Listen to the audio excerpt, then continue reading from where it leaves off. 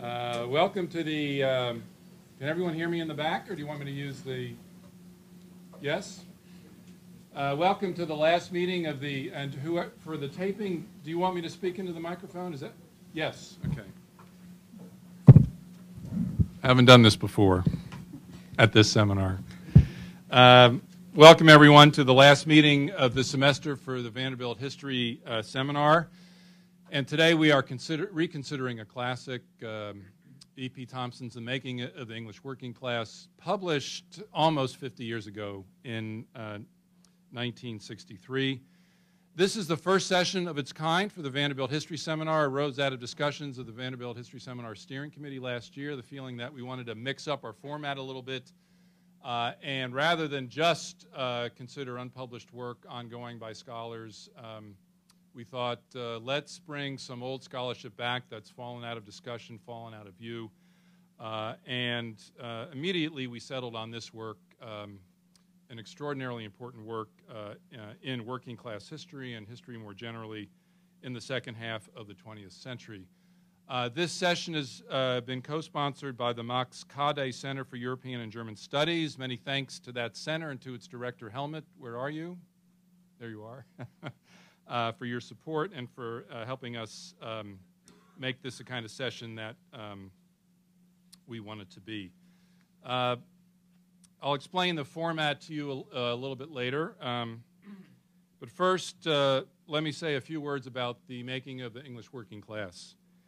This book did more to stimulate and shape the study of working people than almost any other book published during the last half-century. Its subject was the response of English workers to the world's first industrial revolution in the late 18th and early 19th centuries. And its specific focus was on how disparate groups of workers came to a consciousness of themselves as a class and what difference their class formation and class consciousness made to English politics and society. Though focused exclusively on England, Thompson's book influenced scholarship across Europe, the United States, Latin America, and beyond. Its approach shaped approaches to the study of slaves, peasants, and other subaltern groups as much as it did the study of industrial workers themselves. In my own original field, which was American labor history, everyone from about 1970 to 1995 wanted to write The Making of the American Working Class, modeled on E.P. Thompson's classic. I would say no one really succeeded on a Thompsonian scale, but that's obviously an issue that's up for debate and discussion today. During this time, if you were anywhere near the field of labor or social history, a deep engagement with Thompson's work was de rigueur. Quite a number of the members of our own faculty were grappling with Thompson and more broadly with the history of labor and class when they were starting out. I count on this list Jim Epstein, Richard Blackett, Dennis Dickerson, David Carleton, and myself. Michael Bess encountered Thompson through his work on European environmental history. I suspect we may have some personal stories here. I will spare you mine, other than to show you this object, a copy of E.P. Thompson's The Making of the English Working Class, purchased by me, the fourth book I purchased as a freshman in college in 1972. I read the whole thing in the fall semester of my freshman year. I'm not sure I understood what I had read, except I read all 832 pages and highlighted in yellow 800 of those pages. In all seriousness, though, the book had an extraordinary impact on me. It's not too strong to say that it probably changed my intellectual life in profound ways, and I think there are many other scholars from my era who have the same orientation to this book. But the real point of today's seminar is not nostalgia, as much as we are tempted to indulge, but hard-nosed intellectual inquiry. Our task today is to revisit this seminal work and to inquire into its original significance, its influence across time and space, and its relevance or irrelevance today. To launch our discussion of this book, we are very fortunate to have with us today two of the most distinguished historians at work in the United States today. Professor Geoff Eley, sitting to my far right, which is actually an appropriate place for him to sit, given the history of his work on the far right, is the Carl Port Distinguished University Professor of Contemporary History at the University of Michigan. A leading historian of modern German and European history, Geoff Eley has written about the German right and far right and Nazism, the European left, and the intellectual transformations entailed in the move from social to cultural history in the 1990s and beyond. His many publications include Reshaping the German Right, Radical Nationalism and Political Change After Bismarck, published in 1980, The Peculiarities of German History, published in 1980, co-authored with David Blackburn, Forging Democracy, The History of the Left in Europe, 1850 to 2000, published in 2002, and A Crooked Line, From Cultural History to the History of Society, published in 2005. Steve Hahn, sitting to my immediate right, is the Roy F. and Jeanette P. Nichols Professor of History at the University of Pennsylvania, and he is a leading scholar of African American history, the history of the American South, and the international history of slavery and emancipation. His publications include A Nation Under Our Feet, Black Political Struggles in the Rural South from Slavery to the Great Migration, published in 2004 and awarded the Pulitzer Prize in History, the Bancroft Prize in History, and the OAH's Merrill Curdy Prize in Social History. He is also the author of The Political Worlds of Slavery and Freedom, published in 2009, and The Roots of Southern Populism, Yeoman Farmers and the Transformation of the Georgia Upcountry, 1850 to 1890, published in 1983.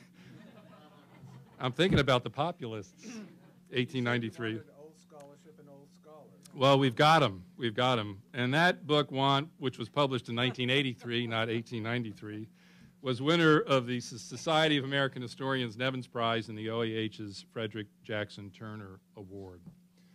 Our procedure today is as follows. We pre-circulated a brief selection of Thompson's work from the Making of the English Working Class, and we are going to ask each of our commentators to speak to up to 20 minutes about Thompson, the selection, anything else they want to bring into this conversation, and then we will open up the conversation. We will open up the seminar for general conversation, as is our custom. At this point, let me turn it over to our commentators, and let me say how honored we are that you are here with us today to lead us in this reconsideration of E.P. Thompson's class. Geoff, the floor is yours. Thanks very much. I'm delighted to be here. I'm going to use my time today in the following fashion. First, I'll make some brief comments on what seem to me the main features of Thompson's making in order to mark out the basic ground for discussion. Can everybody hear me? Okay. Then I'll mention some major lacunae in Thompson's own account, which intervening historiographies have enabled us to see. And I'll end with some thoughts on Thompson's treatment of class as such. And I'm probably going to read the first part really quickly in order to, stay within my time limits, and it will become less hectic towards the later stage of the presentation. So first thing, always historicize, very important dictum. This book was written in a time of severe political retreat for the left in the 1950s, but when the left's tried and true bearings, those of a socialist political imaginary constructed around the industrial working class and the collective agency of a labor movement, were still intact. Thompson wrote The Making as an ebullient counter-narrative to the official story from inside an oppositional culture secure in the terms of its materialist understanding. I'm referring, of course, to the British Marxist historiography about which so much has been written by now. In common with his comrades, Eric Hobsbawm, John Saville, Victor Kiernan, George Roudet, and others, Thompson was avowedly writing a much larger story.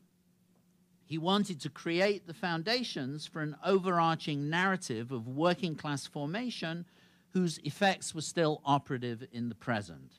He saw working people as processing their experience of exploitation over generations to produce in the end a collective consciousness of class which could then serve as the foundation of radical or revolutionary politics. And this, of course, drew its authority from a reading of the texts associated with the early Marx, and in particular his 1844 manuscripts, which were very current in the 1950s.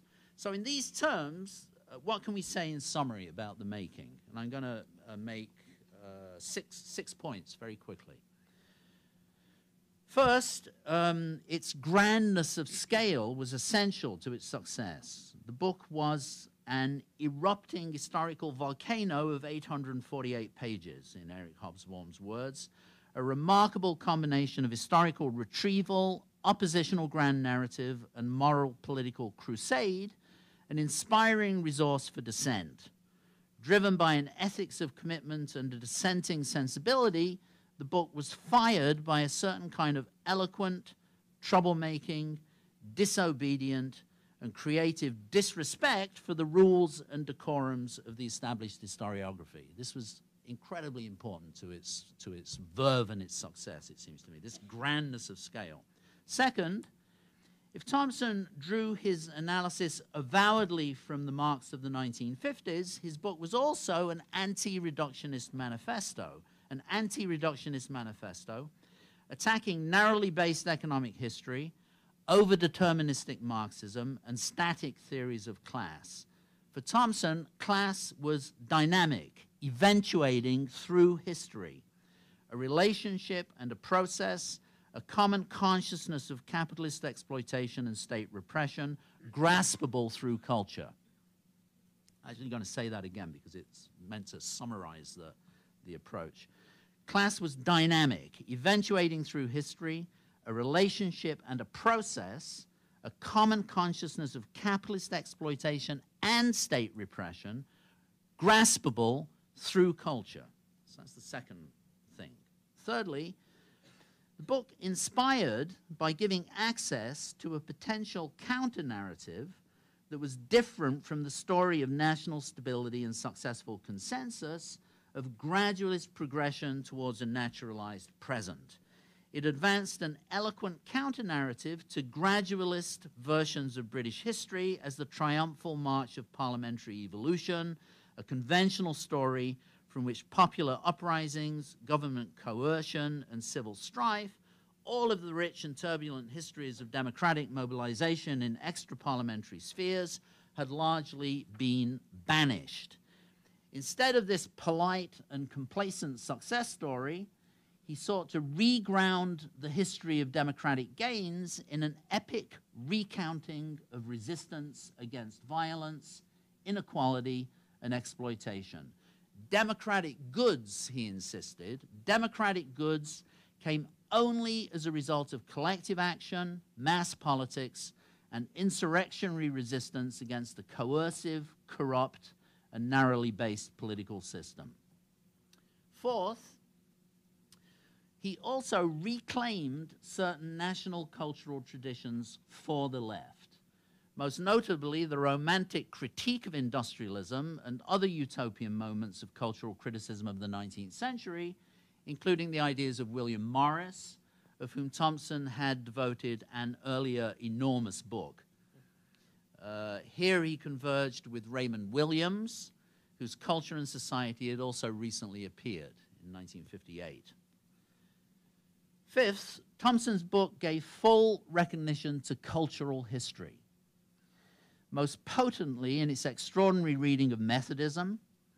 It insisted more generally on the legitimacy of popular culture, which the dominant ideology refused to acknowledge, and which the left, too, had not found it easy to see. this is where Thompson's influence conjoined with cultural studies, which was in the process of forming itself as a distinctive approach to knowledge during the 1960s. Thompson's example gave the move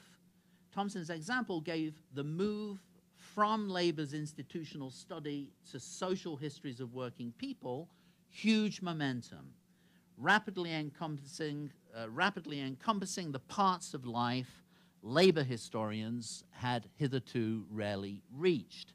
Not just the workplace in all its practices and customs, but also housing, nutrition, leisure and sport, drinking, crime, religion, magic and superstition, education, song, literature, childhood, courtship, sexuality, death, and more. So it's wrong to sort of assign Thompson to social history in some sort of contradistinction to the cultural history that comes after the proverbial turn in the course of the 1980s and the 1990s. It seems to me that Thompson's book gave full and complete recognition to cultural history already.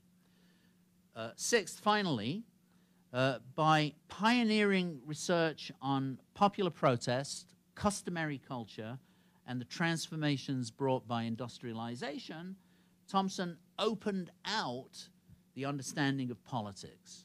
In that sense, The Making belongs with Hobsbawm's Primitive Rebels, that was published in 1959, and George Roudet's The Crowd in History, sometime in the early 1960s, two other key texts of that moment. So those are the things that I would sort of pick out from the book in order to kind of locate its main significance. And now I'd like to flag some attenuations. I'm going to mention three, the two in a bit of detail and the third just to flag it since I don't really have time. So I'm going to flag a series of attenuations, various fronts on which The Making either left things out or disabled one's ability to recognize really important problems. So I think it's really important not to sort of enthrone this book in a sort of a place that's immune from criticism, quite the contrary, in fact. So first, in that respect, by the time The Making appeared in 1963, Thompson's main interests were already migrating elsewhere, to the social history of property crimes, the law, and the 18th century political order, and to the transformations of customary culture beneath the onslaught of a rapidly commercializing capitalism. You see, I'm trying to slow down a bit now. The classic essays on time, work, discipline, and industrial capitalism and the moral economy of the English crowd in the 18th century were the first fruits of this new work, along with two others on rough music and the sale of wives, together with two books, his own Whigs and Hunters, and the collective volume Albion's Fatal Tree, both published in 1975. Now, this work, eventually gathered into Customs in Common, published in 1993, helped transform perceptions of the transition to industrial capitalism, further dismantling the older grand narrative of the Industrial Revolution. But the shift in Thompson's interests had complicated indirect effects. Though claiming to be about the working class tout court, Thompson's book, The Making, that is, dealt mainly with artisans. On the one hand, he closed his accounts in the early 1830s, just as industrialization in the fuller sense was getting underway. On the other hand, the complicated relations between the artisans and the unskilled and semi-skilled categories of workers during the pre-1832 decades went largely unaddressed in the book. Moreover, what the next generation of social historians took away from Thompson was a powerful belief that the dynamism in early labor movements came from the radicalizing of artisans rather than the recruitment of industrial factory workers in mass terms.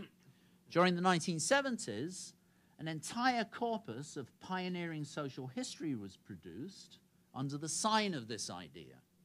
for which Bill Sewell's work on Marseille and Joan Scott's on Carmaux and their equivalents in US and other national historiographies became emblematic. The primary analytics of this work were what I call culturalist, okay? Were culturalist in the following way. The mainsprings of the working class solidarity that enabled collective action were deemed to come from a common culture, shaped partly by the workplace and the acquisition of skill, partly by the bases of working class residential community, partly by ideals of respectability grounded in associations and family, and so forth. When social historians gradually began dealing with working class conservatism and the failings or absence of class consciousness, it was to the breaking apart of those earlier cultures of solidarity that they also repaired, with an emphasis on consumerism, commercial entertainments, and new cultures of consumption.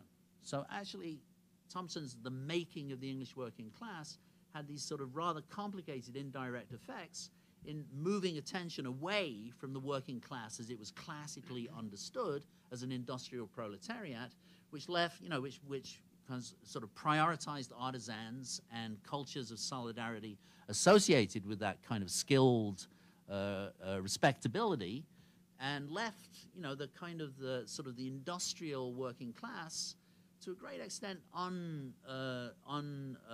examined for quite a long time. So that's the first attenuation that I mentioned.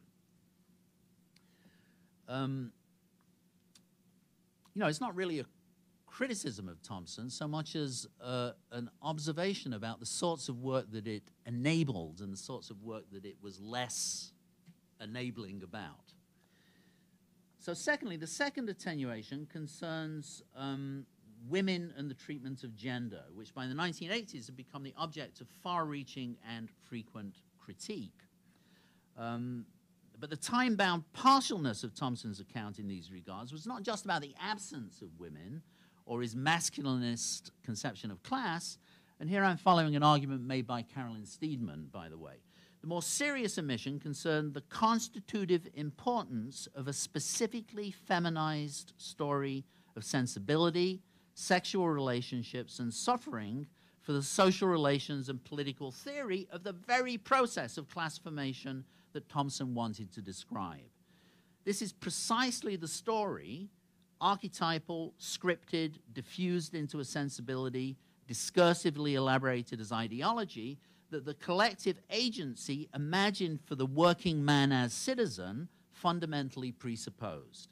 And here Steedman draws not only on her own arguments about the history of subjectivity, with its growing 18th century associations of cultivated interiority, but also on a broader historiography concerned with the power of a popular melodramatic vision and its empathy for the suffering self.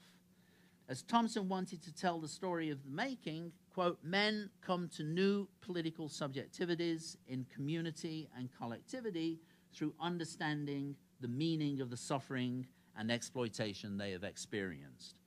His telling took an avowedly heroic form that was intended to inspire, and of course did.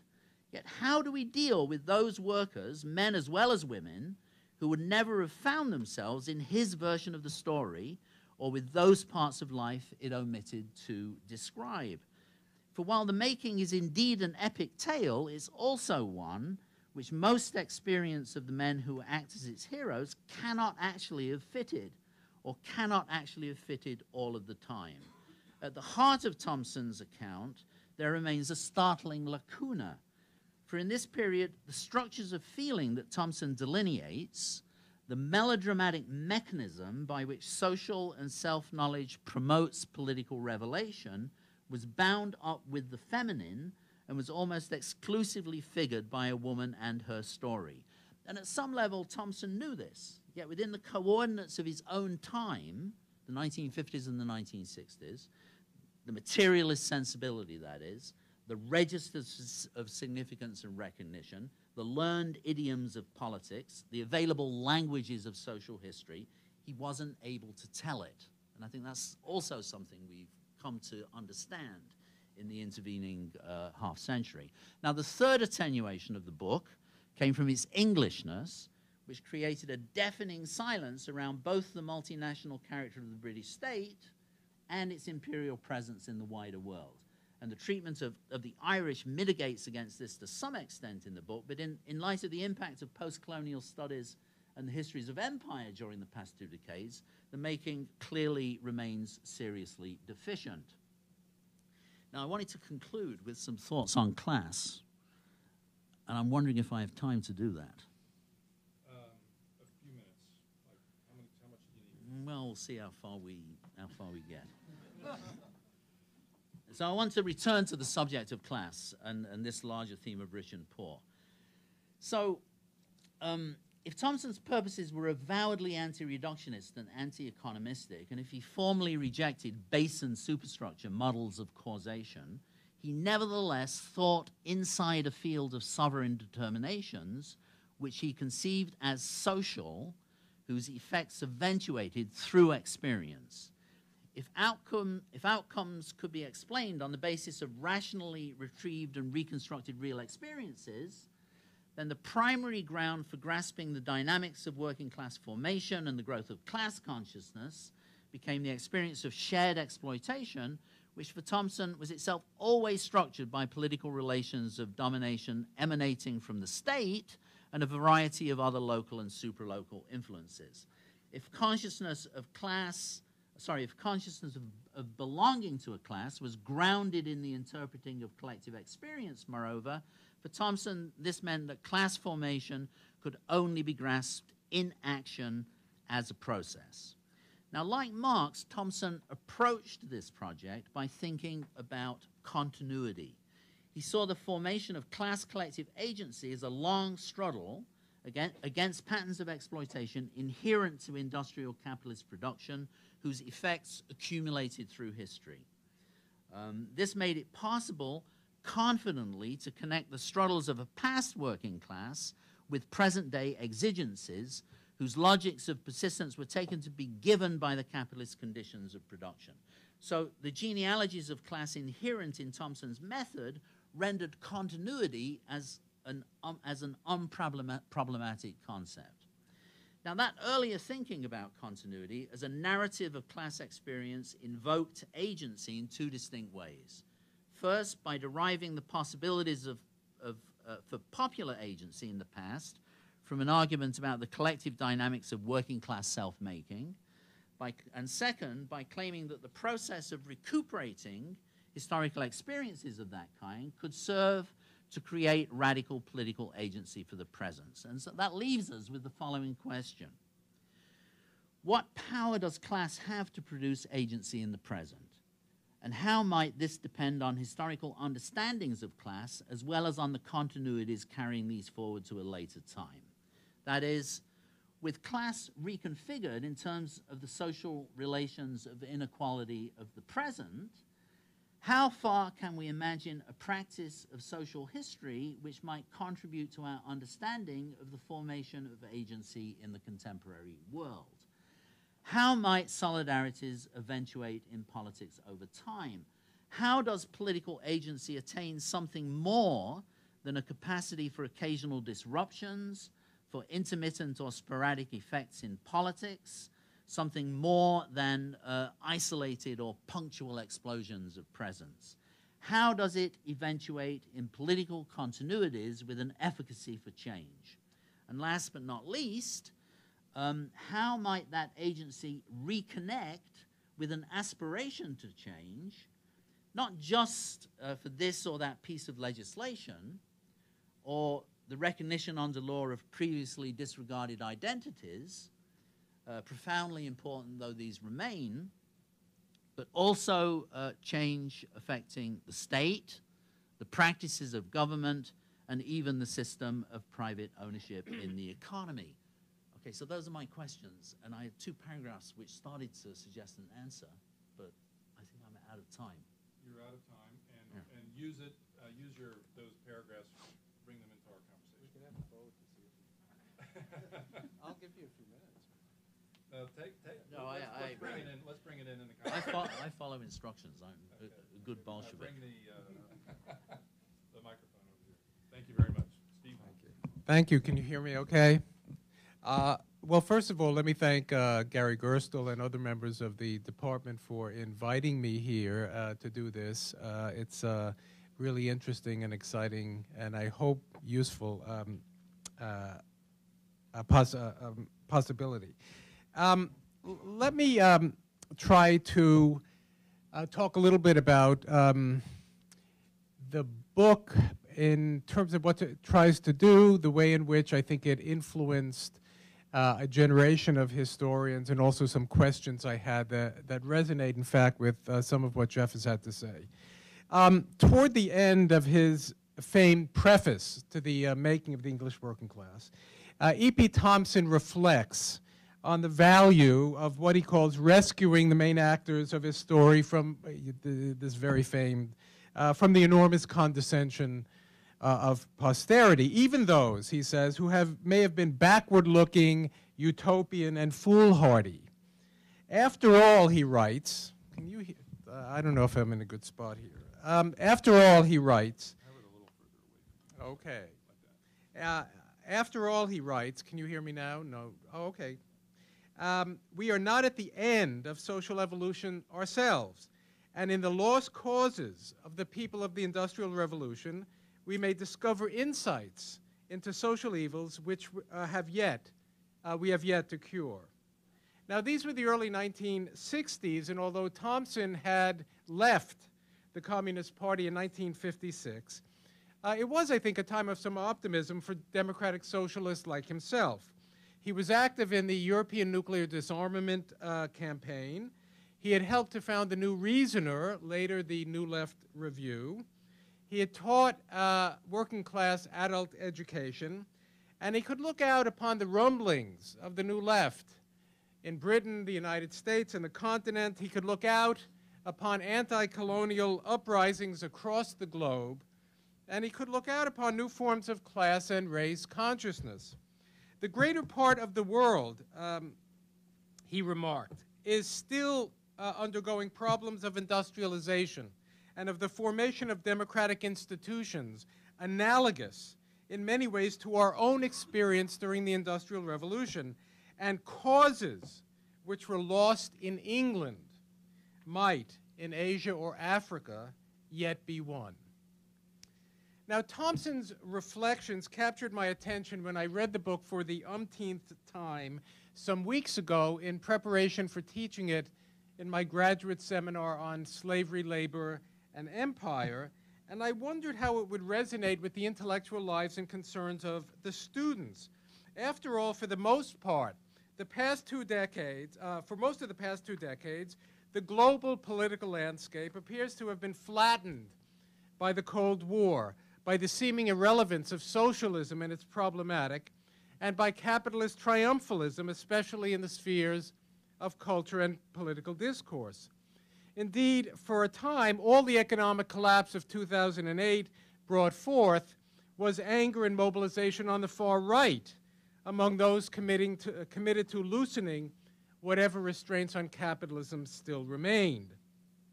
Then, of course, came Occupy Wall Street and counterparts elsewhere, building as it has not only on disillusionment with corporate greed, political corruption, and inequalities of wealth in the United States, but also on examples of protest and activism that have spread across Europe and the Middle East during the past year.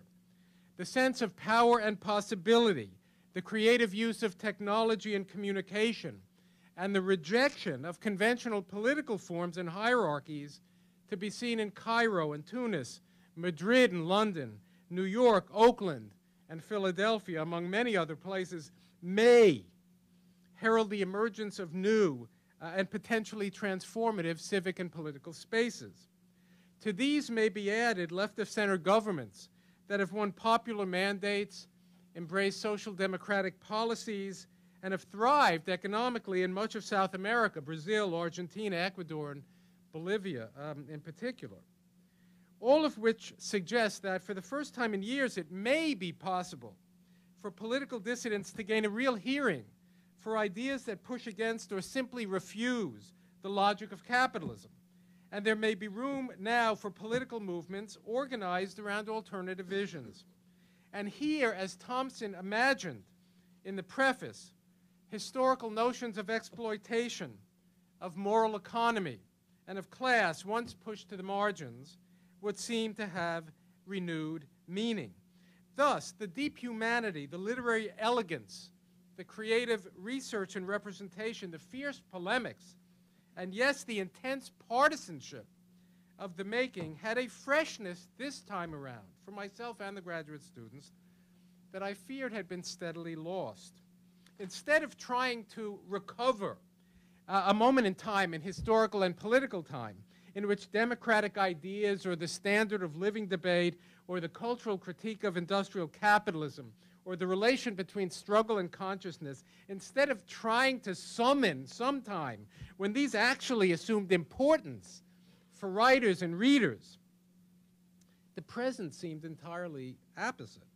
Indeed, watching protesters, many of them young and unemployed, reject or invert economic languages of capitalism, build their own institutions of political debate, human mics and general assemblies, and indulge utopian sensibilities. A large sign in the Philadelphia Occupy said, "The commons, not capitalism." One is reminded not only of Thompson's chapter on exploitation, but also in of his interest in the artisans and the romantics and the Luddites. The Army of Redressers has always been my favorite chapter in the book, and that's the chapter on Luddism. And of his insistence that class making is as much a political, perhaps more of a political as a social process.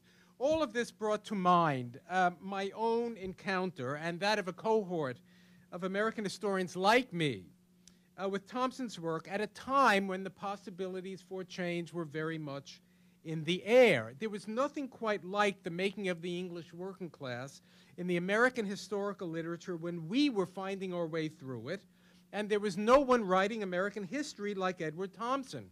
His work showed a deep political commitment, a profound grasp of theory, a sharp polemical style, and a remarkably original approach to the questions of class and class consciousness. At the same time, it was immensely erudite, scholarly, and literary. It didn't simply rescue obscure laboring folk from the condescensions of posterity.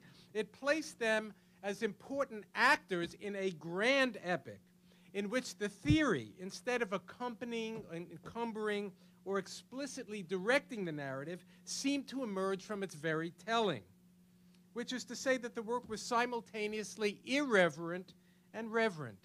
History imagined as only a political partisan could, and yet presented as a trained and renowned scholar would. There was much of great value offered in Thompson's work, the making in particular, although Geoff has pointed to his work on the 18th century as well, to American historians who were themselves seeking to uncover the experiences and aspirations of ordinary folk and their contributions to the nation's history.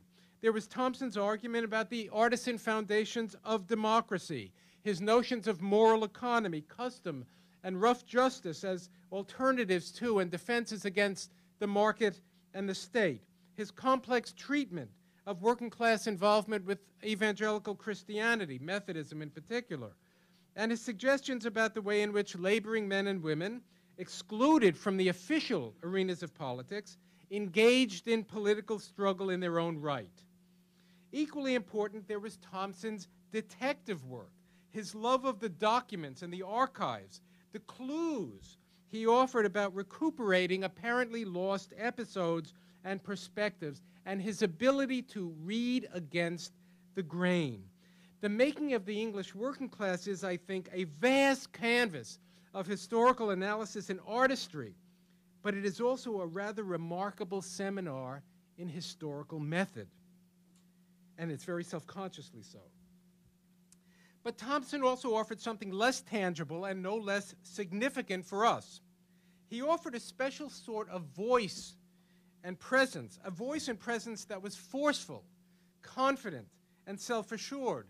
For young American scholars of the left who at that point I mean, it's hard to imagine this since we're all being vilified as, you know, being raving left-wing lunatics on college campuses. But it's hard to remember that, you know, at this particular point, young scholars of the left did not have much of a niche already carved out for themselves, and whose work was usually dismissed, disparaged, and disregarded by the professional establishment. And therefore, Thompson's voice was enormously powerful and energizing, all the more so because Thompson did not wear the adornments of academic respectability, because he had neither a doctorate nor a prestigious university post, but had rather come to history chiefly as a political activist and tutor in adult education. As the story he tells is that he signed up to do the making of the English working class because he needed the money. He was going to do a big history of British workers, and this was the first chapter.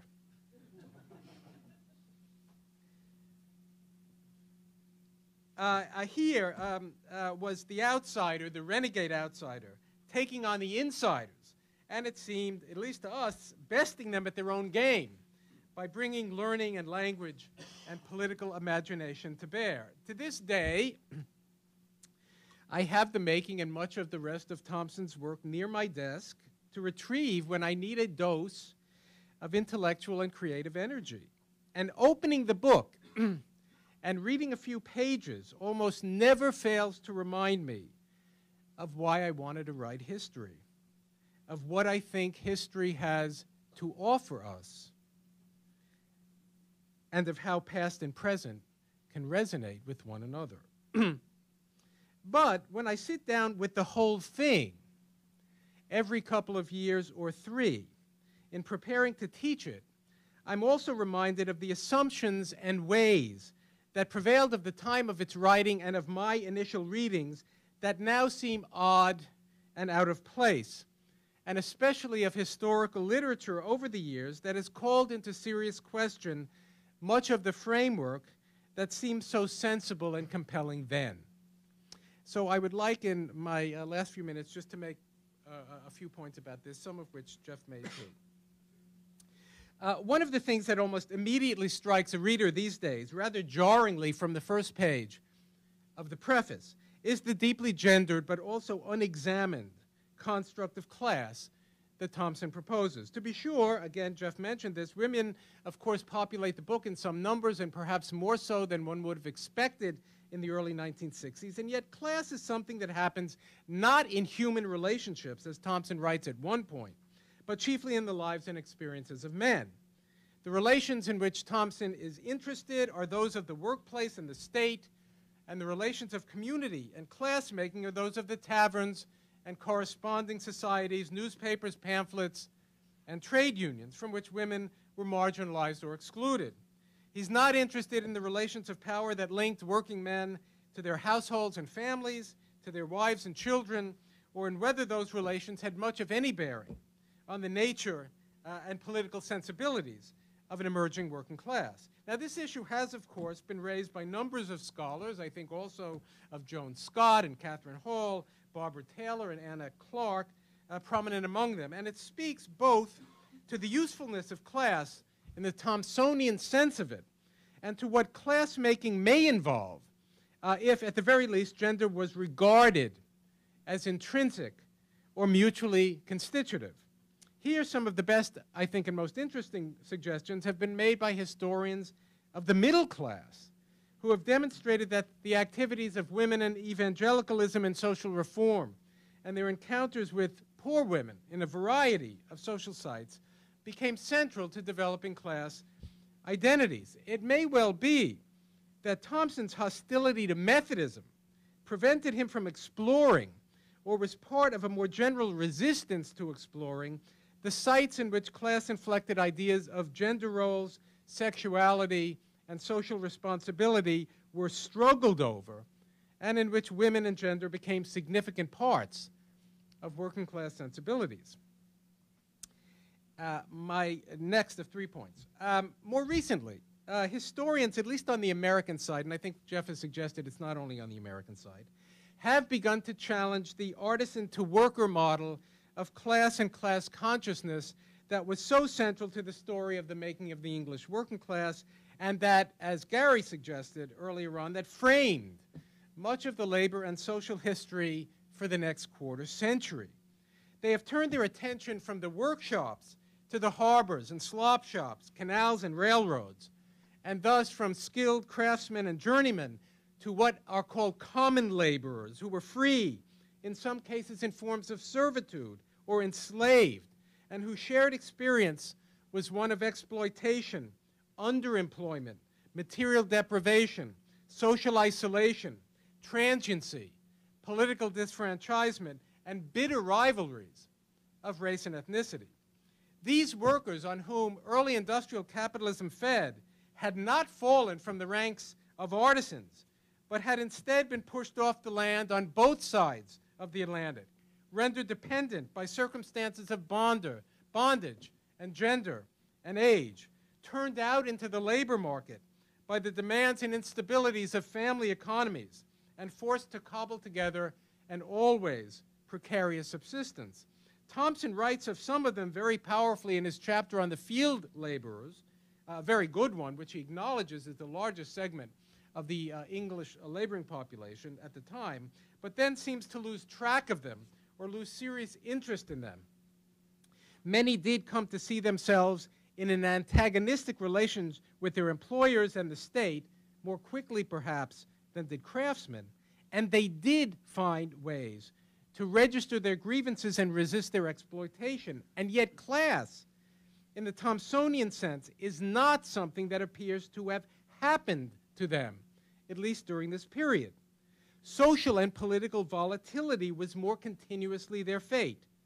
They struck, they brawled with co-workers, they quit and moved on, they aligned with urban gangs, they suffered from nativist violence, they entered the sex trade and the almshouse, and they joined filibustering missions or the army. In this way, class may not always be something that emerges almost teleologically out of instability or incoherence. It may not always be something that people make. It may also be something that encumbers people or is thrust upon them or that they inhabit owing to material conditions, to perpetual instabilities, to gender conventions, social segregation, visual regard and representation, and state policy. And he talks about this a little bit in relation to textile workers in the book. And that eventually these experiences of class can assume significant cultural meaning as well as political manifestation. Class may indeed happen, as Thompson argues, as an identity of interest between groups of working people and as against those of other classes, along with, as he puts it, a maturing claim for an alternative system.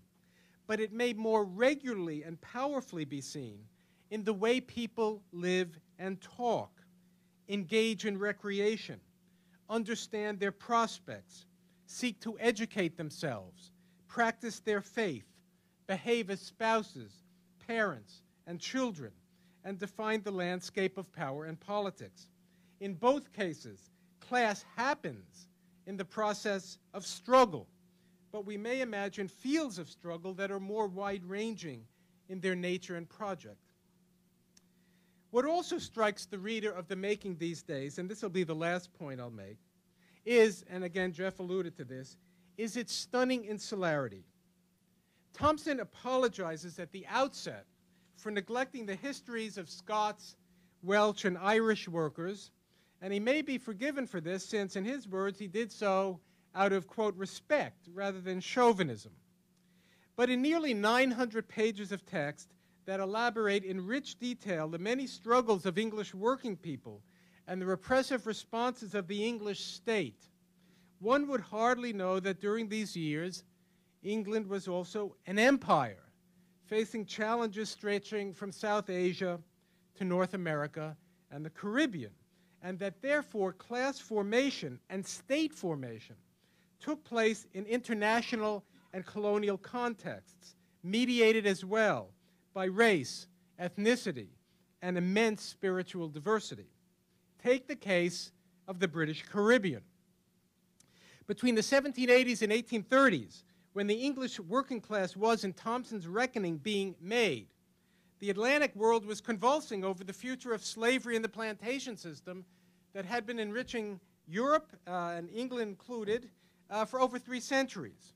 An anti-slavery movement which had been developing for decades among the enslaved now saw a counterpart emerge among reformers and religious dissenters in England, many of whom were deeply involved in commerce and early manufacturing.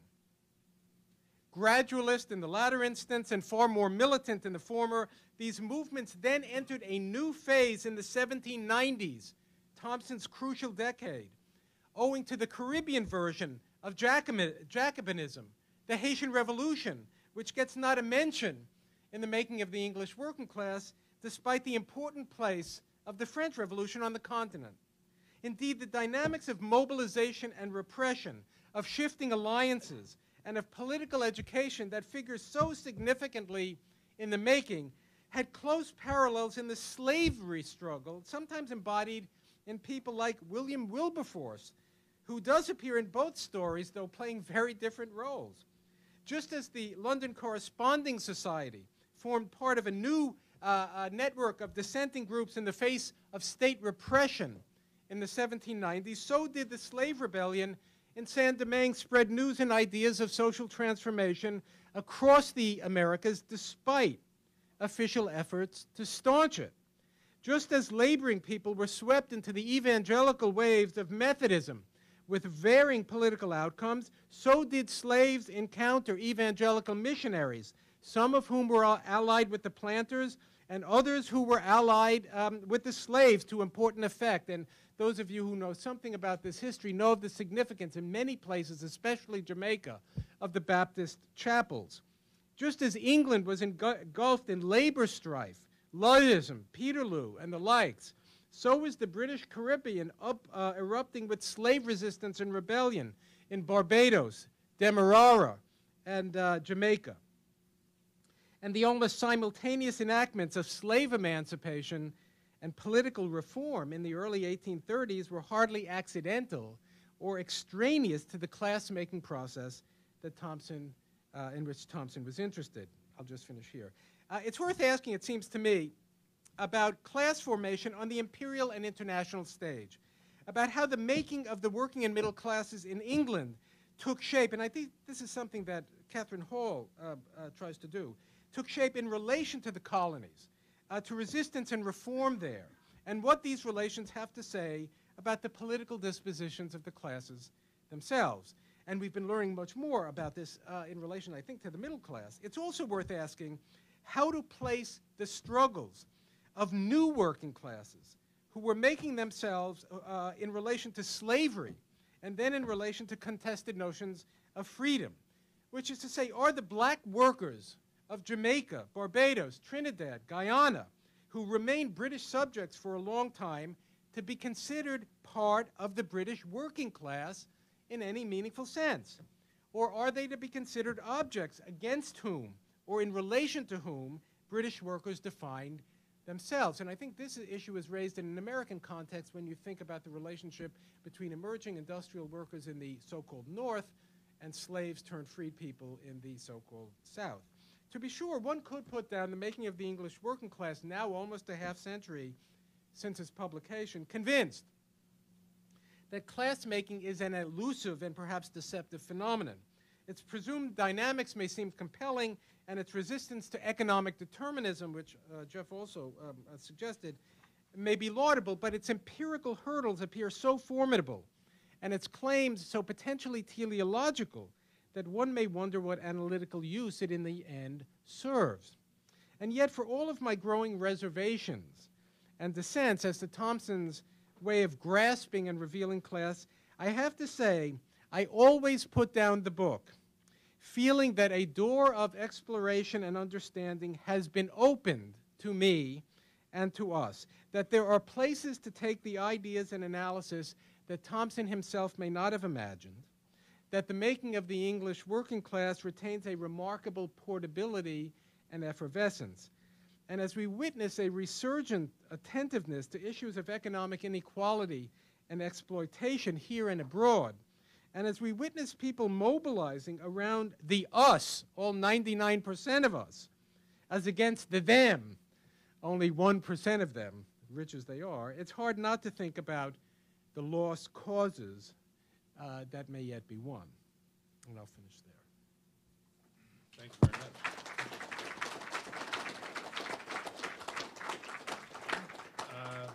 Thanks to both of you. I would dare say the door to understanding and exploration has been opened. And I welcome any of you to step through it. I think for the purposes of filming, I'm going to ask Jason to bring a mic to the questioners, so we're departing a little, and this will also enable everybody to hear. So if you want to speak, let me have your names or your hands, and I'll put together my list. Joel. Microphone's coming.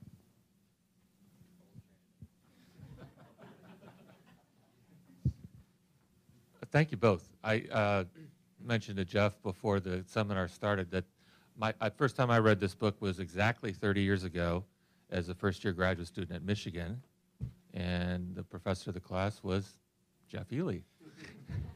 And I didn't reread the whole book, I'm sorry to say, but I did look at the excerpt, and I looked through the book, and I was struck by a surprising realization. I wondered if both of the speakers would talk to this.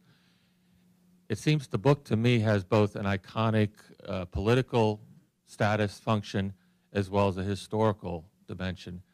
And it seemed to me ironic that the historical one, the one that's supposedly looking backwards, trying to recapture lost ways and lost ways of thinking and lost culture, is actually the most forward-looking, ahead to modern cultural history and talking about agency and talking, way ahead of its time, I think. The part that supposedly is looking forward about re-energizing the left really is very backward-looking to me. I mean, I think there's I was struck by a romantic, even elegiac tone about the world of the artisan, the artisan. And in some ways, it's as much about the unmaking of that world as it is the making of what we call the 20th century working class. So I wondered if you could comment on that, about this, if you agree with this idealization of that type of worker, and why Thompson might have been doing that.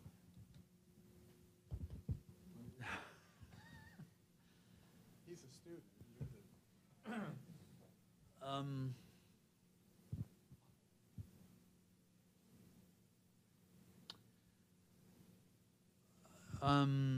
Professor Eley. I'm not sure what to say.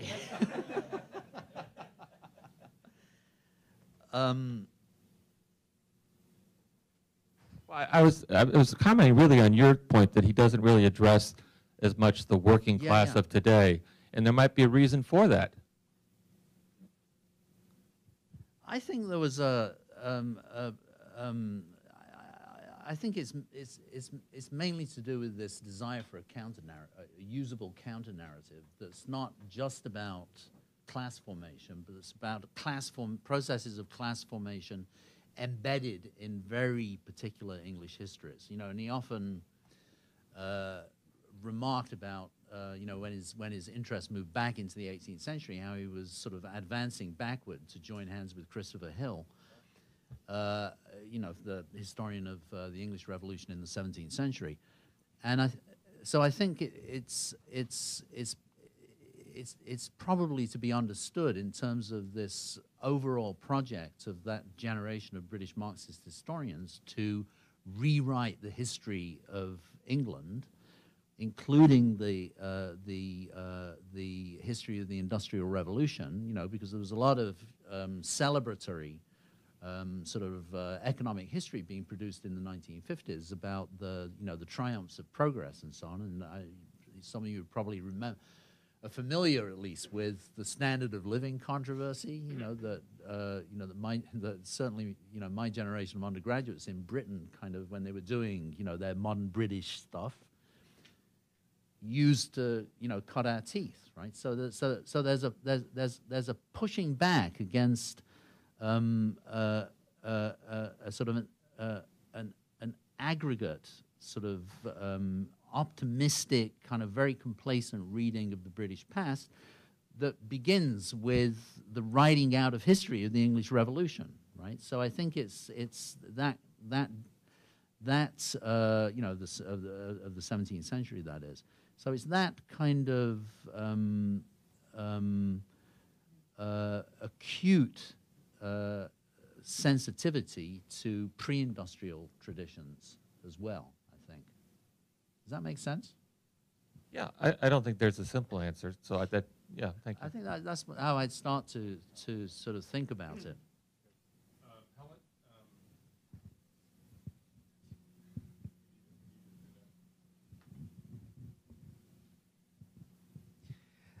This is, I don't mean to, I mean, I think it's, the criticisms are interesting, and I don't mean to pile yet another, but Thompson didn't take into consideration the following.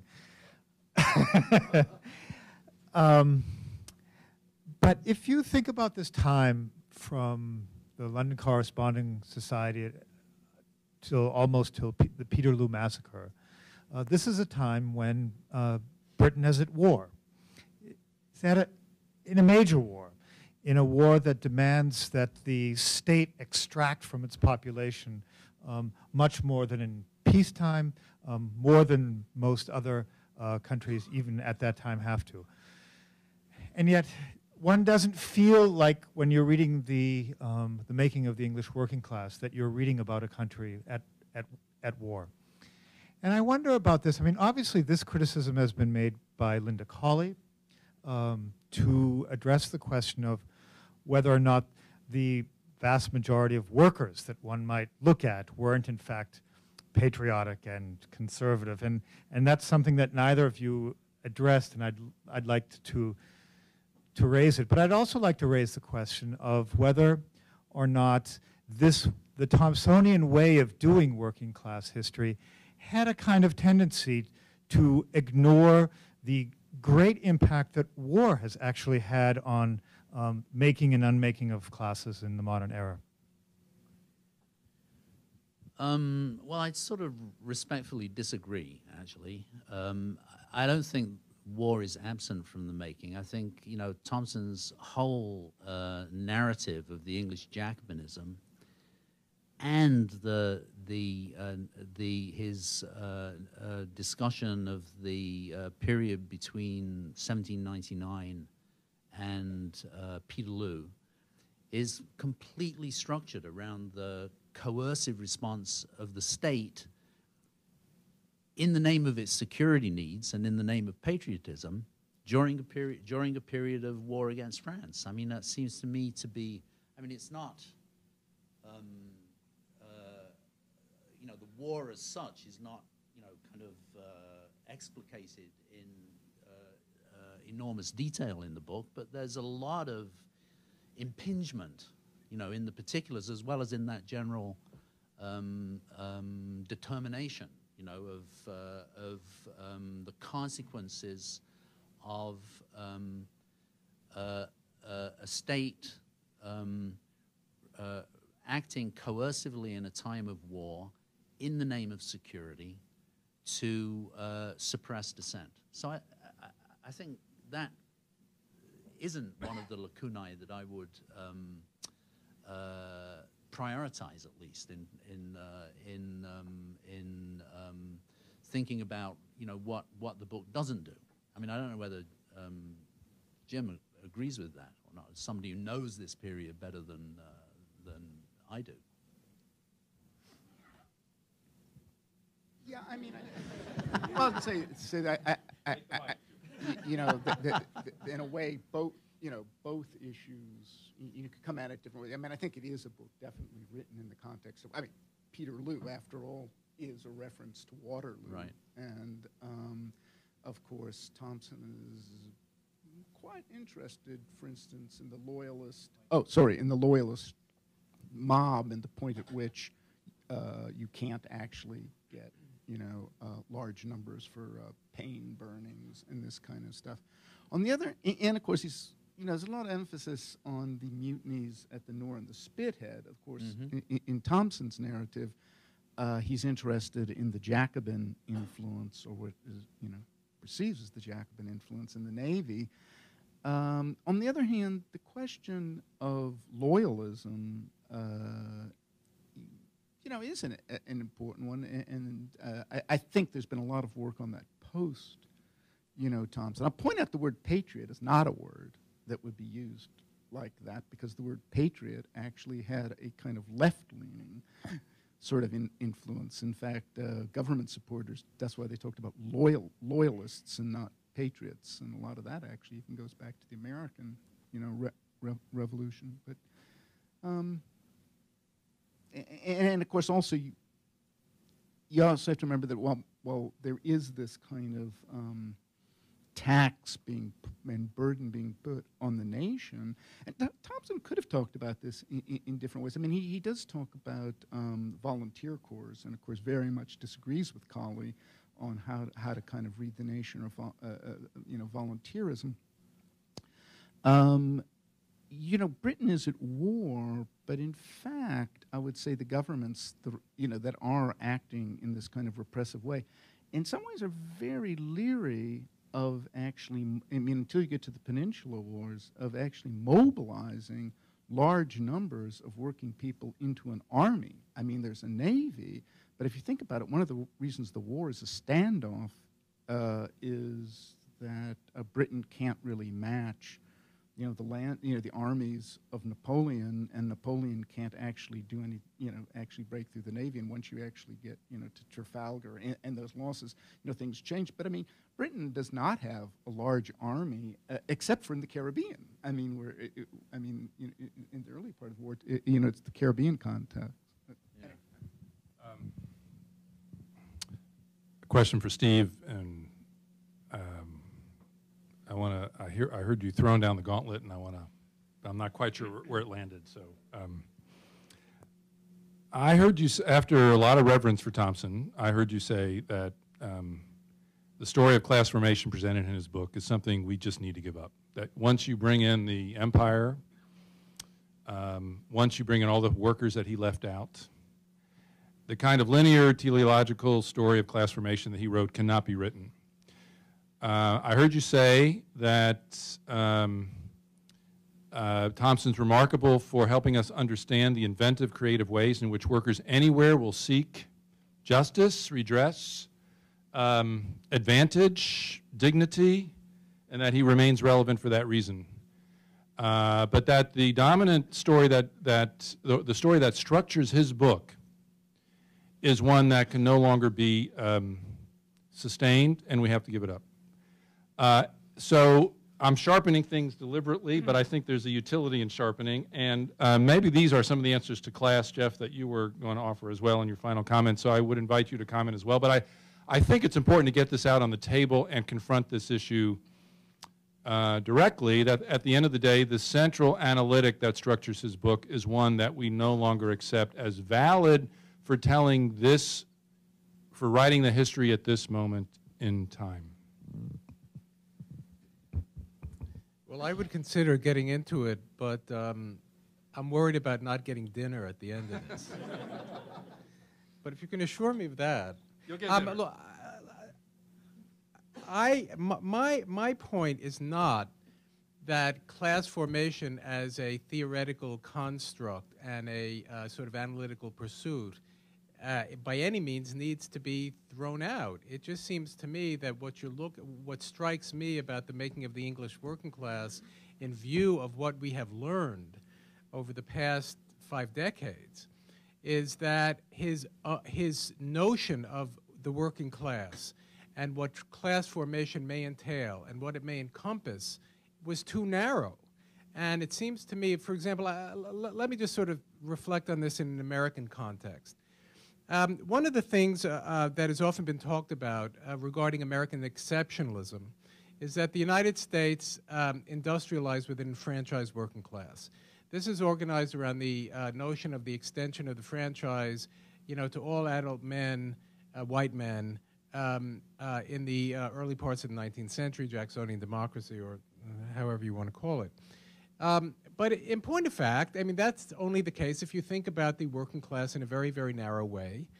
And if you recognize that, in fact, American economic growth was driven by the connection between the cotton economy in the South and the textile industry of the North, both of which had working classes that were utterly excluded, not simply from the franchise, but from any standing in civil and political society. Now, do we simply, as I think we have done in the past, and I think this is one of the things that the artisan-to-worker model conduces, is we just overlook them and also overlook rural people as important elements of the working class? Or do we try to reconfigure our understanding about what class-making is about so that the sort of net and the canvas is much broader and appropriately so? And so I guess my feeling about this is that now when you come to the making of the English working class, having read a literature which, especially in the past decade or so, has been very much concerned with empire, with the British Empire, but empire more generally, and with the relationship between sort of the colonies and the center, that doesn't this require a rethinking of what we mean by class and what we mean by state and what we mean, Thompson, it seems to me, and I think the war question is a good one. And it seems to me in some ways war is sort of the backdrop, but it's not, war is taking place within England, and I think he makes that very clear. He wants us to understand this as an insurrectionary set of moments, and with true struggle in violent and militarized terms. But I think the wider wars and the relationship of various sections of the working class, including maritime workers, to this, is not really explored. And it seems to me that some of the work, again, that's being done in the American context, but I'm sure is being done elsewhere, that is focusing on common laborers, what we call unskilled workers, male and female, who populate the economy in great numbers, move all over the place, are ethnically and racially diverse, seems to be demanding attention and not dismantling or rejecting the idea of class as a useful way of thinking about this, but in fact trying to rethink and reconceptualize what we mean so that it will be more useful and sensible to me. I think a lot about the war issue because the United States is involved in all sorts of wars in the 19th century where we're only beginning to learn more about the social composition of people who went off, whether in the regular army, which has been extremely understudied, which plays a significant role all over the place, but especially in the Trans-Mississippi West in the second half of the 19th century, but also the volunteers, and also these filibustering missions that, we don't hear much about, but they're extremely important in connecting sort of the projection of American power and also the accumulation of people, many of whom are from working populations in cities, who go off and engage in them. And, the political issues, I think, are really important. You don't get dinner now. Hold it until, and come in on the, I want to get another question, and then use the opportunity to respond. Ari, is the mic close?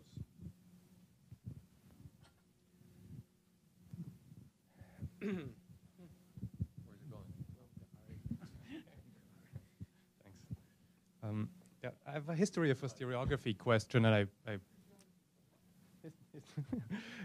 I feel it's a bit of a distraction, and actually, maybe that's also at the core of my question. One thing that struck me is the space that Thompson gives to religion, and it's something that hasn't come up in our conversation, well, explicitly, even though you touched on it.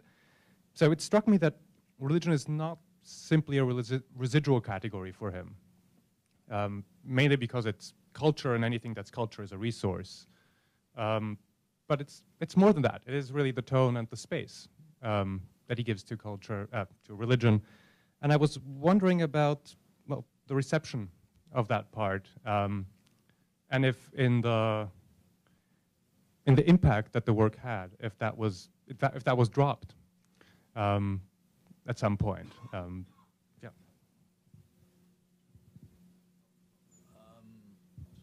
No, I think that was extremely enabling.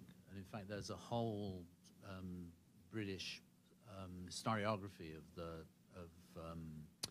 the sociology of religion, particularly nonconformity, that certainly didn't require Thompson to get started, because I mean it's a very elaborate kind of tradition of work. But but Thompson's book and more general presence had the effect of moving it in.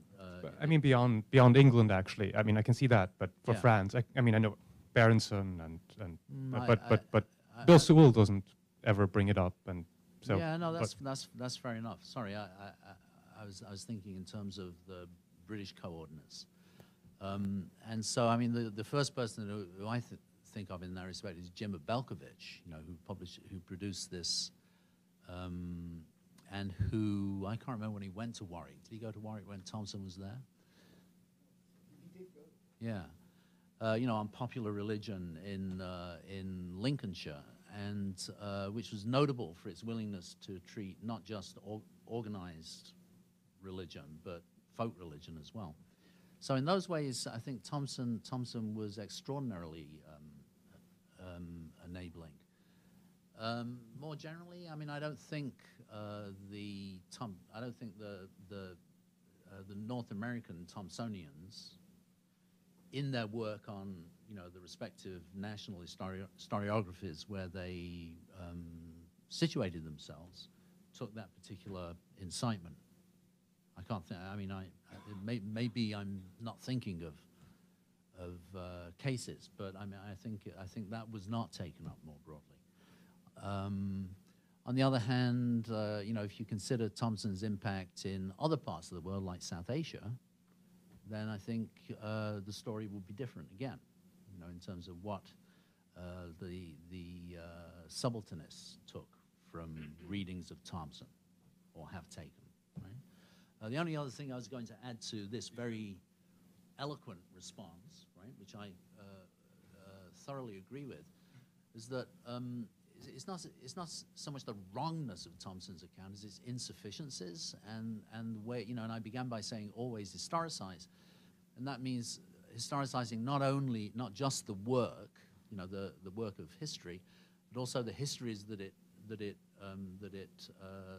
constructed, that it produced, because you know, the working class of history in Thompson's telling actually needs to be, you know, kind of located in a very finite and determinate period of world history, and it was preceded by the mass proletariat of plantation slavery, but also actually the largest category of workers in Thompson's England were servants, actually, which we haven't mentioned yet, but which Carolyn Steedman's work, again, has been fabulous in kind of calling our attention to. And so if you kind of take those two huge facts of plantation slavery and indentured labor in the transatlantic world, and you know, the working class of servitude and domestic service inside England itself, that massively relativizes, you know, the story that Thompson tells.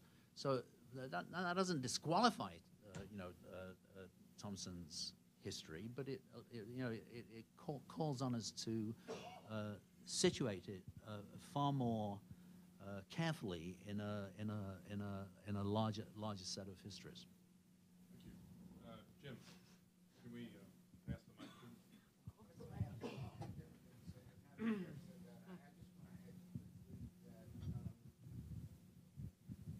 I think this also could get us back to the actual definition of class, which is to say, if you look at Thompson's definition of class and what he thought of, I mean, Thompson's definition of class very much involves, you know, what Marx would call class for itself. That is, say, people who are consciously expressing their sort of classness, however we kind of interpret that. And so I think that what happens in the book is a group like, a hugely important group, as Geoff says, like servants, don't fit the story because they don't fit the story because, you know, they're not you know, they're not manifestos of maid serf. I mean, I'm not saying there's another story to be told there, but it doesn't fit the kind of definition of class, I think, that we get in the preface, which is a very kind of maximalist definition of class. I mean, it requires certain things going on that would be more difficult, you know, to produce out of the material he has. As for the artisans, I think it's important to remember that he's also working against, I mean, this goes back to Joel's question, he's working against, of course, a tradition, a Marxist tradition that is seeing the working class very much as a proletariat, and a proletariat defined as factory workers, who, of course, are a very small section of the British working class at this period. And I think that's actually why the chapter we read on exploitation becomes very important, because I think what Thompson would like to argue, or does argue, is that what connects these people is a kind of concept and experience of exploitation, whether that is, you know, field laborers, or whether that's factory workers, or, you know, sort of degraded, you know, artisans. But I do take your point about a certain romanticization of the artisan. I think that's also got to do, it could take us other places. It could take us to places about, you know, concepts of work, concepts of skill, and Thompson's own interest in William Morris and kind of the way in which, you know, there's a certain kind of privileging in that, those kind of anti-industrial romantic writers about, you know, a kind of artisanal sort of production that makes labor not a kind of alienated, I mean, this also goes back to the 44 manuscripts, you know, a less alienated sort of, you know, experience, but something that's actually fulfilling in the actual act of work.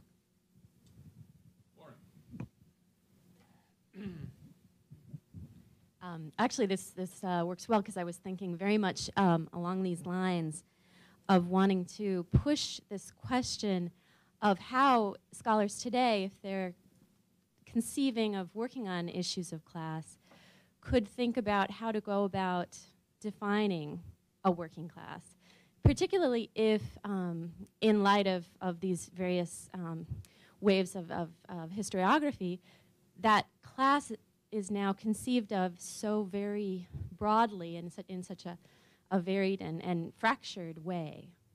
And I was particularly interested in understanding, Steve Hahn, how you might think about this, because I noticed that your approach to class is quite strikingly different from the more narrow definition that E.B. Thompson seems to give, requiring a certain political self-consciousness and collective action.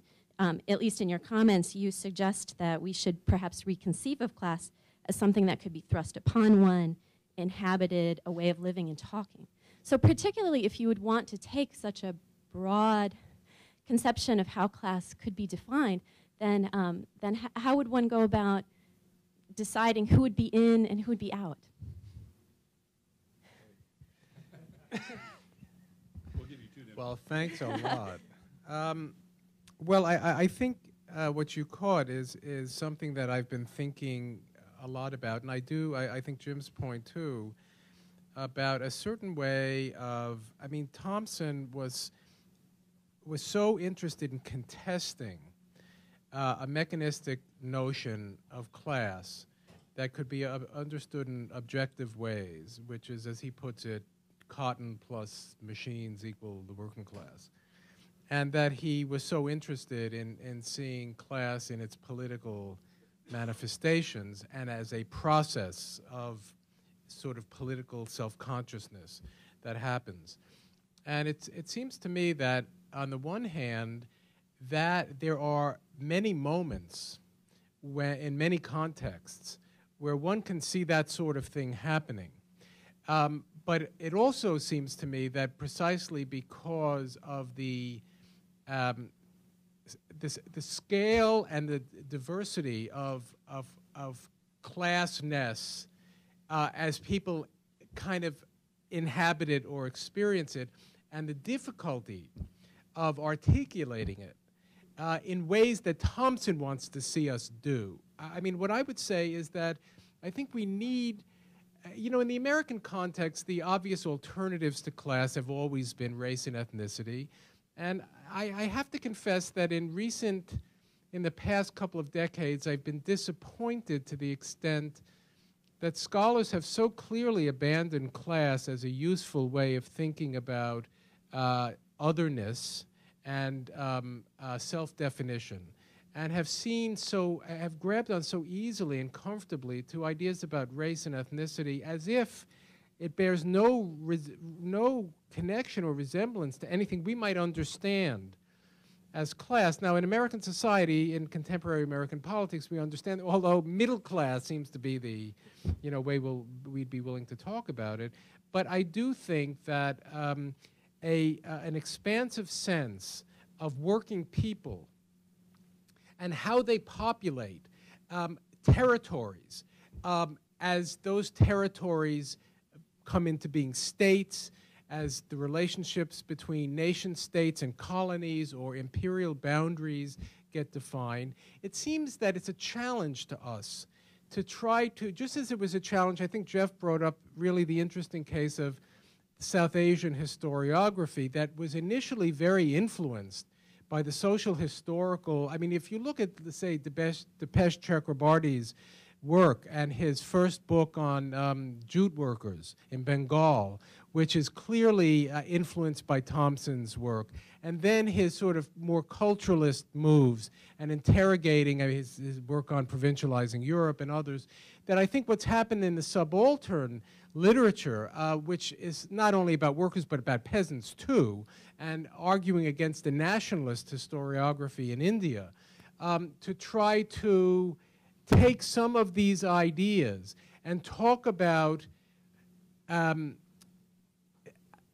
what I think could reasonably be called a process of class making in ways that are gestured at in this book. One of the things I really like about the Luddism chapter is that actually many of the themes of this book come together. It is about exploitation.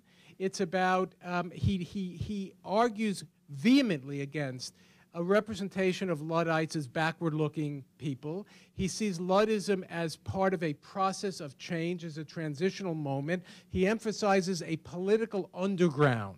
And this is an idea that is throughout this whole book that I don't think, certainly in the American context, has been picked up very well at all. But he was very sensitive to this and to the forms of working class organization that made this possible, and the sort of insurrectionary aspects of what's going on. And so to that extent, although we watched Thompson's work march back into the 18th century over time, where he does feel very comfortable, as if that's really what he's, that's what he's trying to grab, where in fact I think a lot of this book is looking ahead to Chartism, where I mean, in some ways, that would be where it appropriately ended, and for his own reasons, he decided not, to end it there. So I kind of see this interesting mix in the book and ways of thinking about the laboring populations in relationship to class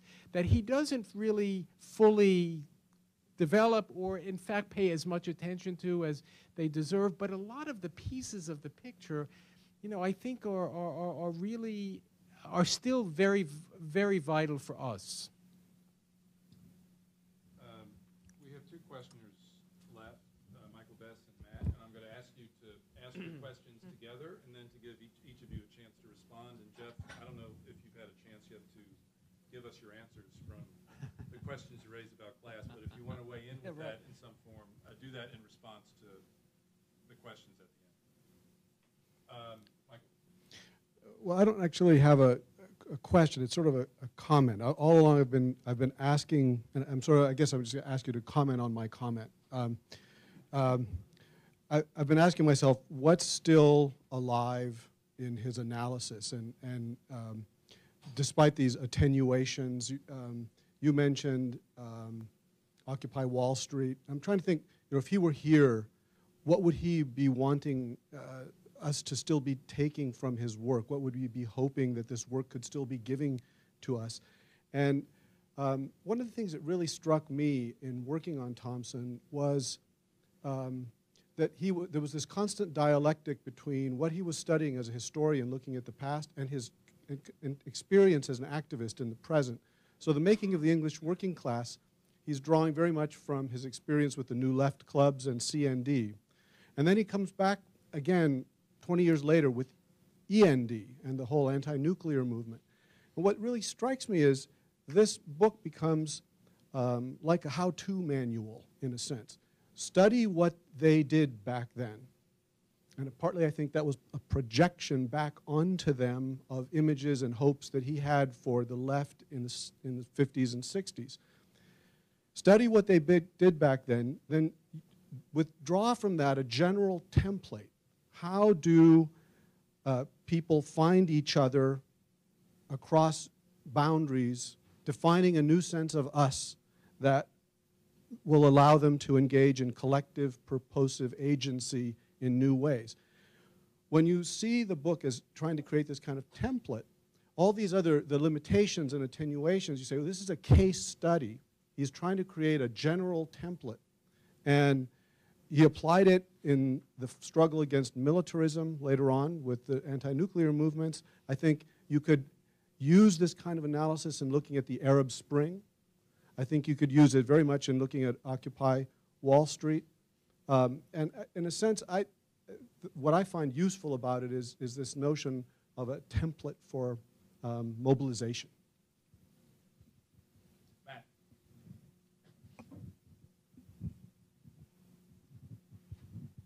I wish I could say this question is closely connected to Michael's, but it's not. Some of us have been reminiscing about what we read in graduate school in my generation in the 70s, certainly read E.P. Thompson, but we also read Charles Tilly. And I remember being inspired by both and also being troubled by seemed to be the total incommensurability between the two approaches. And Tilly, for example, did not consider religion to be an independent variable, and when he was talking about the rebels in the Vendée and they see the Virgin Mary appear to them, he can't do anything with this. It doesn't fit his models.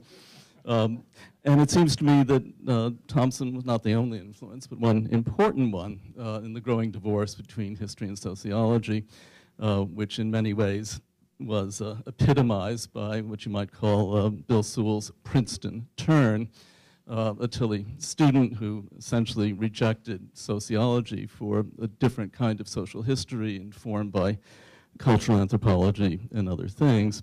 And in many ways, this divorce has only increased. And so my question, which surely can't be answered in a few minutes, is whether reflecting on this history and reflecting on some of the ways in which we think Thompson's contribution could be added to or modified, is there some way in which we can close that gap and make use of what some of the social sciences have to offer? And I'm addressing this question to Geoff in particular because your work on methodology in the human sciences is often cited by historical sociologists who don't read much history. And I'll just add in closing, it struck me that this question hasn't come up here, in part I think because the absence of sociology, sociological models, social science method seems completely unproblematic. Why would we raise a question about it? Geoff, do you want to go first? Well, that's a huge question, you know, and you could argue that Sewell actually has spent the last 20 years, or more, actually. I think his inhabiting of a post-Geertzian kind of understanding of the culture concept was relatively brief, because, you know, for the last 25 years he's been regrounding himself in a historical sociology. I think, you know, if you take that, I always forget what it's called, Logics of History, isn't it, the volume? Well, that's you know, that the ground, the conceptual, intellectual ground of that book is very much sociology, it seems to me. Yeah. No, but he's really, yeah, but whatever, right? I mean, it's obviously, you know, Bill's sort of intellectual formation is obviously extremely complex, but it seems to me his chosen ground has become social theory in a disciplinary set of ways, which isn't to disagree with your observation about the indifference of historians and sociologists to each other. I'm surprised to hear that actually my work is cited by historical sociologists other than, say, my friends at Michigan. Well, you know, Peggy Summers and George Steinmetz and you know, Bill to some extent. I mean, there's a Michigan-Chicago kind of nexus in those ways. And I think that's a consequence of you know, what we call the cultural turn. You know, and sociologists have got their own version of culture, but it's not in conversation with, very frequently, with what historians have been doing. And I agree that's interesting. Whether I'm not sure how much I care about it anymore. You know, given the kinds of things that sociologists seem, you know, they're not interested in what I'm doing, for instance. So why should I continue to make the effort? You know.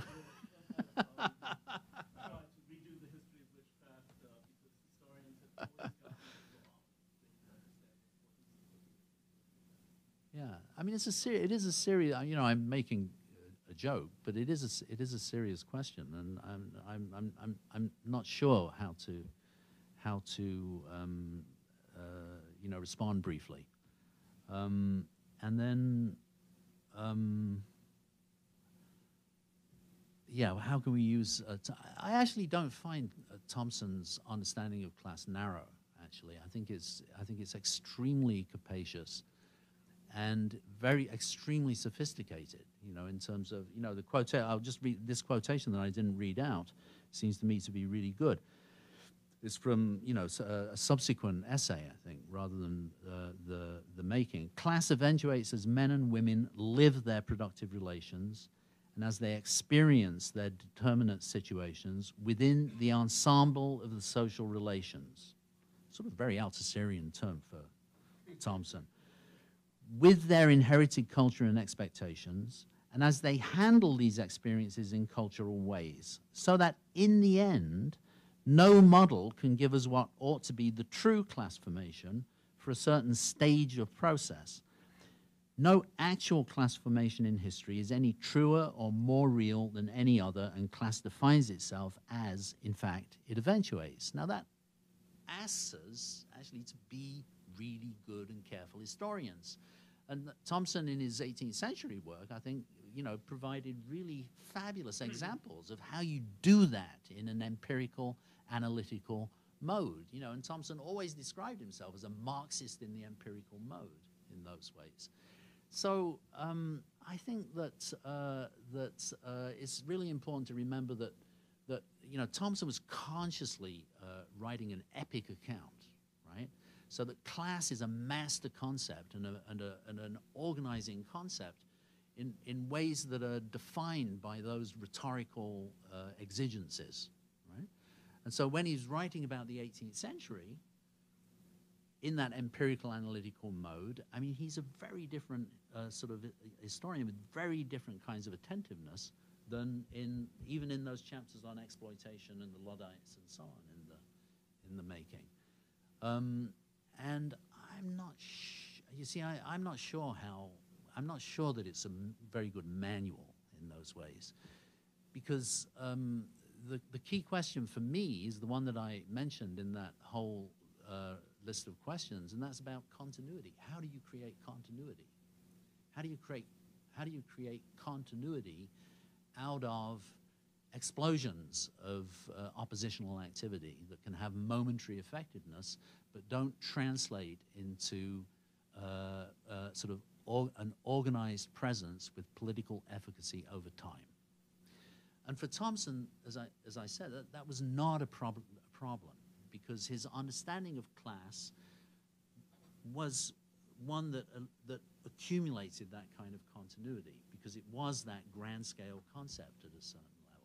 And you see, I don't think that's very helpful for us, right?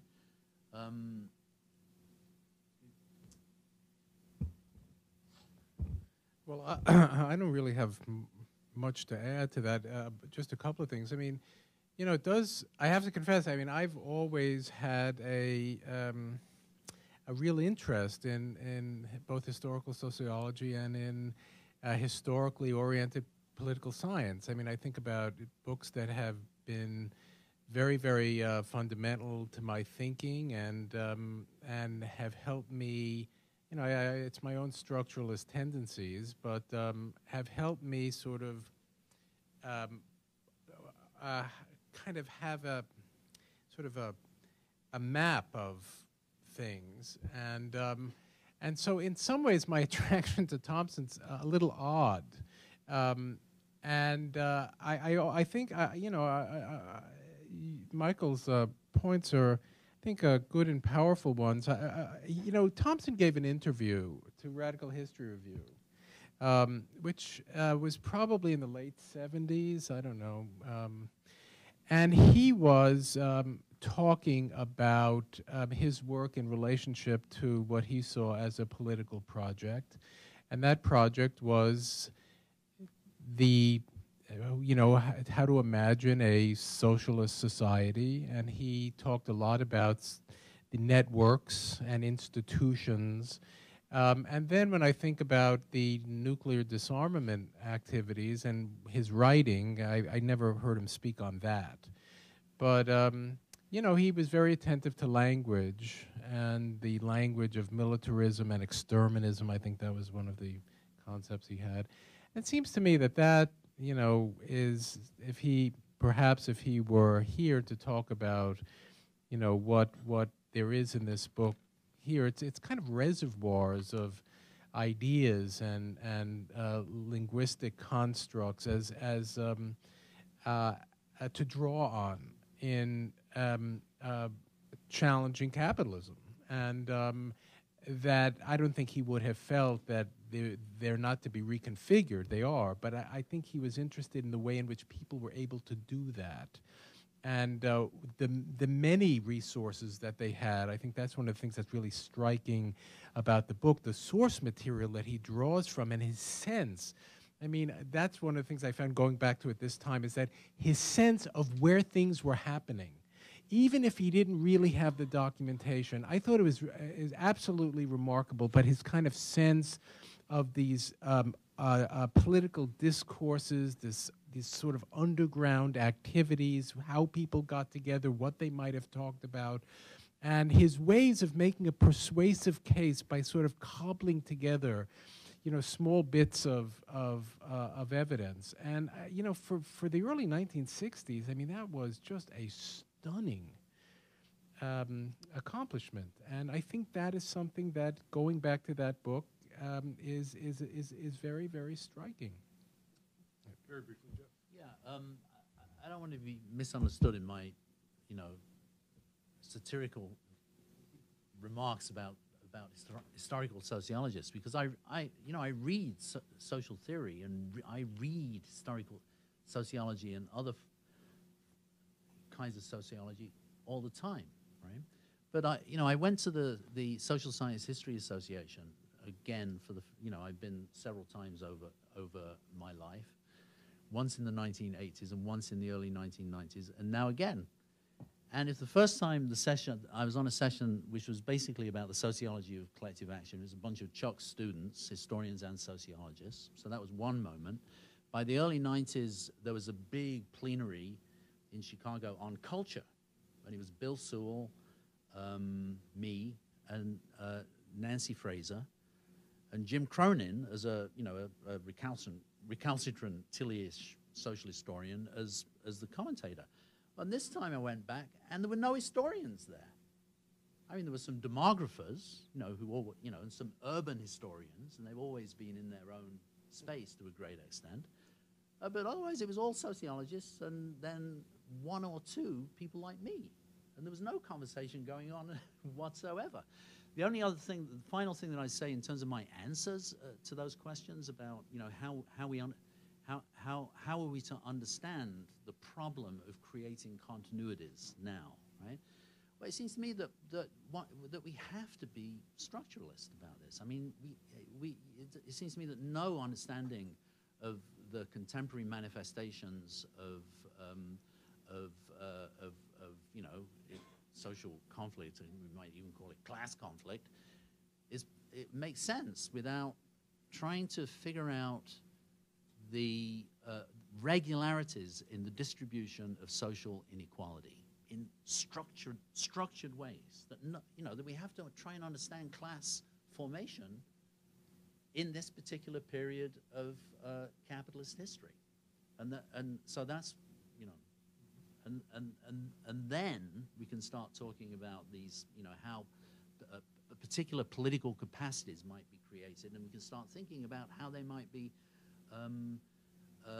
bound into the sort of organized continuities that will only ever create efficacy in politics, right? So that's the challenge of the Occupy phenomenon. Oh, sorry. That's okay. We've gone longer, and I'm going to forego my normal commentary, except to quote from our two speakers here. I want to thank them for brilliant evocations, reviews, critiques of Thompson's work. I think we heard today both tremendous appreciation for the strength and seminal character of this work, and also the ongoing problems that it raises that we have not really solved. Many eloquent words were said today, and I'm focusing on something Geoff said near the end, that part of our problem is to understand explosions of activity that don't have political efficacy over time.